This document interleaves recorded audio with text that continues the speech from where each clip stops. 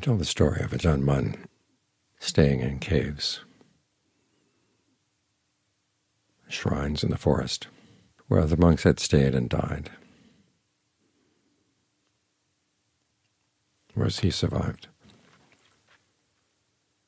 And he attributed that to his heedfulness. In some cases it was fairly simple.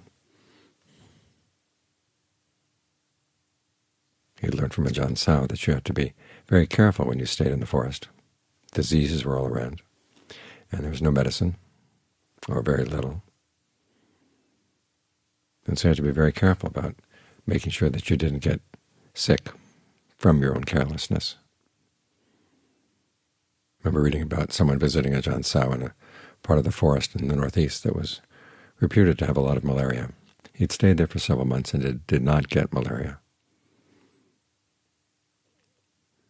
And the person recounting this didn't attribute this to Ajahn Sao's special powers, aside from his carefulness, knowing what times to go out, what times to stay in his net, knowing to boil his water. In other words, being heedful.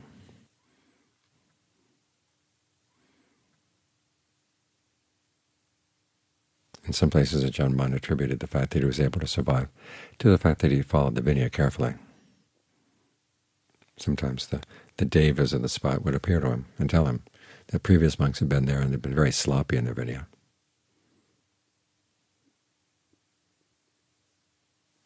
And the devas didn't like that, and so they felt no qualms about making life difficult. But with Ajahn Mun, they admired his adherence to the Vinaya. So it's good to remember when you go out in the forest, you go out in the wilderness, you're being watched. And so behave like you're being watched. For me, this was an important part of staying at Wat Dhamma. There was always this feeling that someone was watching me. And whether it was Ajahn Fuang, who I was convinced could read minds, or was somebody else, I don't know. But it kept me on my toes.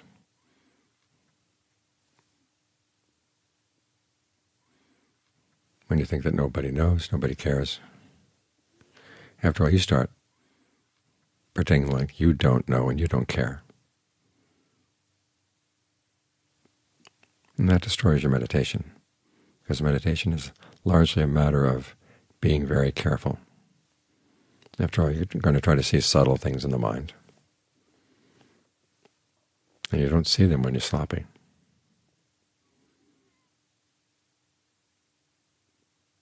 You don't see them when your attitude is, it doesn't matter. Everything matters.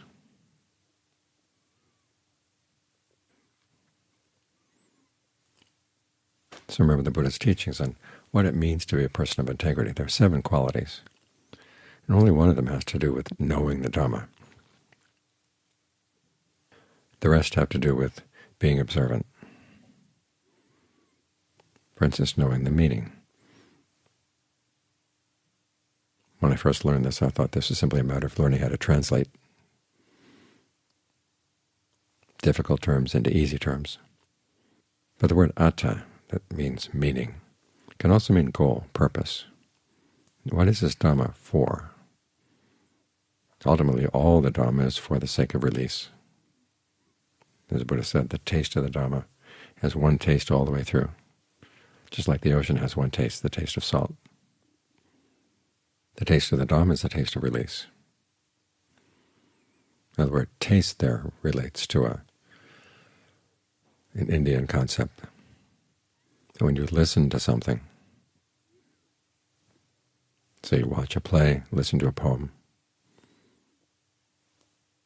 you taste what's being portrayed. That's what you can take away. If they're portraying someone going through a particular feeling, you don't experience the feeling of that person, you taste the feeling, which is something different.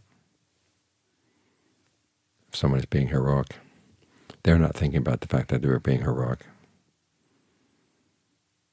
but you taste that.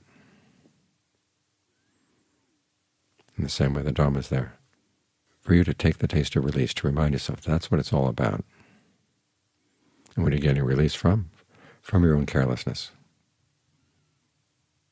That's a lot of what the Four Noble Truths come down to. You allow yourself to think in ways that lead to suffering. And you've been doing it for so long that you don't really see the connection. The suffering is so constant. But if you learn how to be careful, a desire comes into the mind, you ask yourself, if I acted on this desire, where would it take me? You start thinking about the consequences, and you begin to make distinctions. That's when you're starting to be careful. The idea that we're here for the appreciation of the oneness of everything, that's one of the most careless teachings you can think of.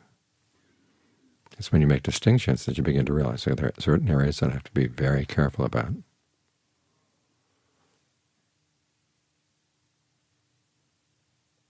And so this is an important lesson. It carries from the wilderness over into every aspect of the practice.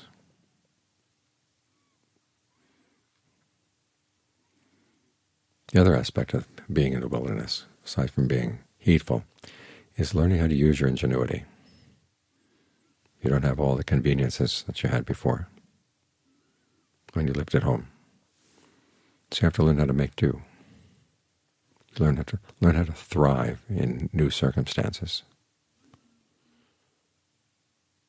And that requires that you think. There's a famous passage in the commentary talking about how when Moggallana and Sariputta, and actually it's in the Vinaya, Moggallana and Sariputta have both become stream enters, having heard the Dhamma. Sariputta heard it from Assaji, Moggallana heard it from Sariputta. They decided they had to go see the Buddha. So they went to see their teacher to say goodbye. And they invited him to go along. He didn't go along. The commentary's version is, he said, the Buddha's teaching is something that's very subtle. Only people of intelligence will appreciate it. My teaching is dumb. Anybody can appreciate it. I'm more likely to have followers if I continue with this dumb teaching.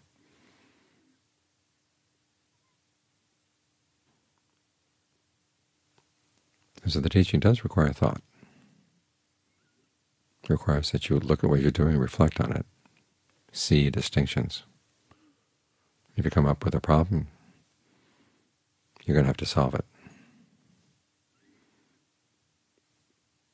Part of it lies in having the confidence that you're not going to come up with any problems that haven't been faced by people on the path before.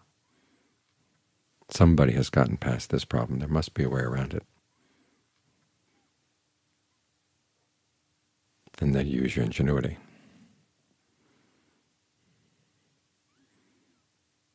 The Thaiyachans like to use the word sati panya. Sati means mindfulness, panya means discernment, and the combination in Thai means intelligence.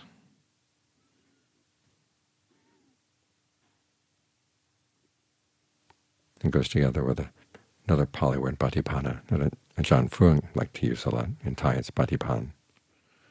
It means using your ingenuity, using your imagination. When you come up against an obstacle, how can you get around it?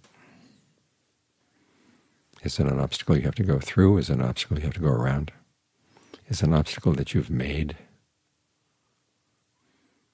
How did you make it?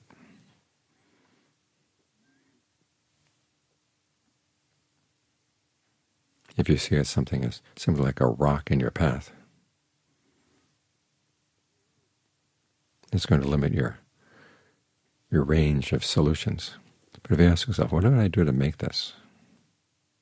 Because again, that's the message of the Four Noble Truths. You've been making the problems. And so it's a question of catching yourself in the act.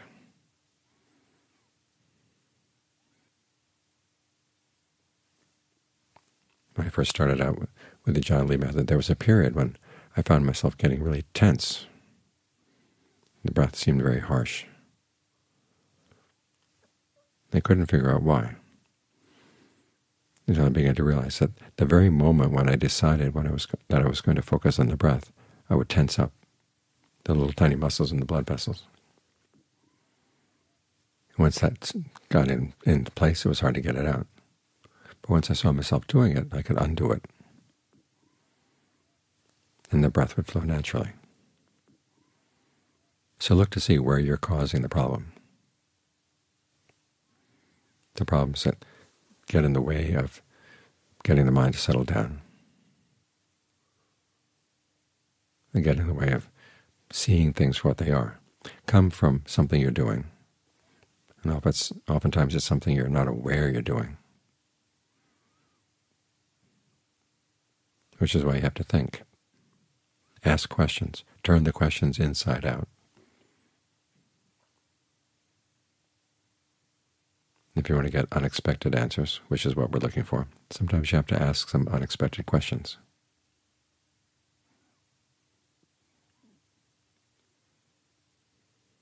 So the practice of the Dhamma is not simply a matter of doing as you're told. In some areas, as with the precepts, we abide by them, but there's so much that's not covered by the precepts, where you have to look at yourself and ask yourself, what am I doing?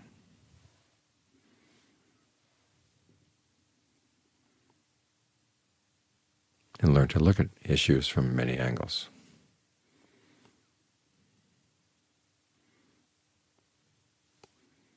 And Ajahn Suwat told this story one time of two different Ajahns, one Ajahn Fun, who was his own Ajahn, and another Ajahn. Both had to build dams in their monastery. And Ajahn Fun built his so that it was higher than the land around it, whereas the other Ajahn was in a monastery. It was in the mountains, so he couldn't do that. But he didn't think of building a spillway. And in both cases, both dams were flooded at one point. Ajahn Fun's dam survived,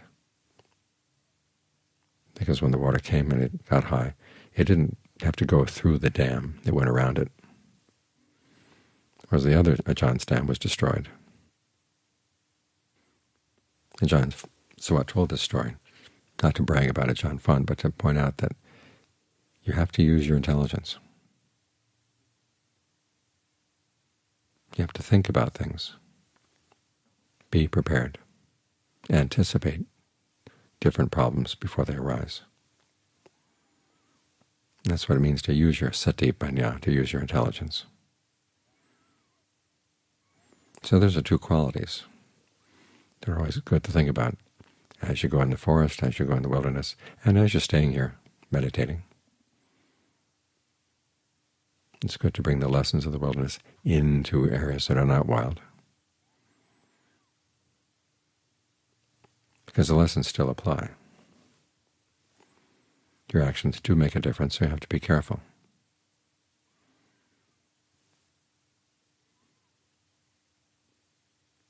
The problems of the mind are caused by things you're doing that you don't know you're doing. That's what ignorance means. So you have to figure out how to get yourself more sensitive to what you're doing.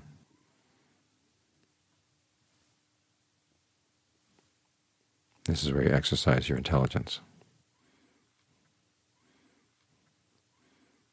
The purpose of all this, of course, is to more than simply survive in the wilderness.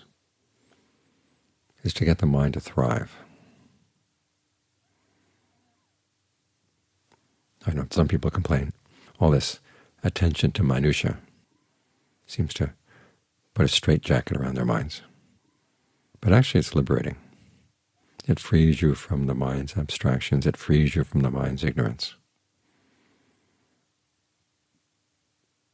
You focus on things that are right before your eyes, and you look at them carefully.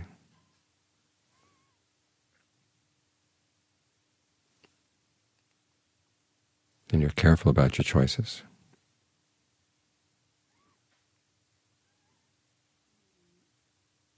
And in doing so, you get to taste